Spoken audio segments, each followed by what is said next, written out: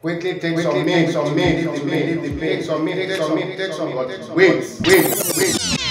Before you give him or her that milk to take for the pain, stop. You need to hear this first. It's common for people to use milk for this purpose, to relieve ulcer pain. And of course, they practice as lingered because they get some initial relief when they do so. Emphasis on initial.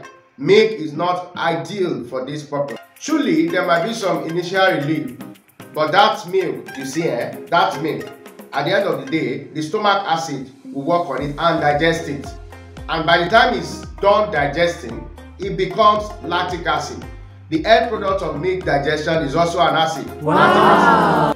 So what do you think will be the effect eventually? Did I hear you say it will get worse? Yes, exactly. You are very correct. This case then becomes a Nollywood movie where Mr. Milk comes in disguised as a friend and acts as one initially, only to change after a while to join the enemy's cause.